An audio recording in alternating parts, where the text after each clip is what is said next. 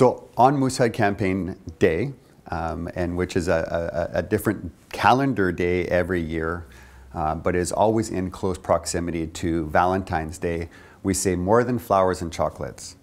And we invite men in organizations and communities throughout the province and indeed throughout the country to participate. And that can look very different.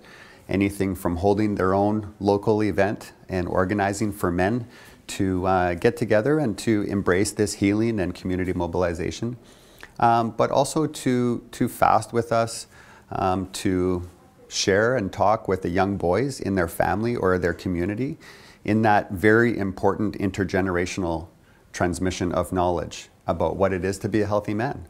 And so, yes, in fact, we are inviting men in communities all over the country to join us for Moosehead Campaign Day.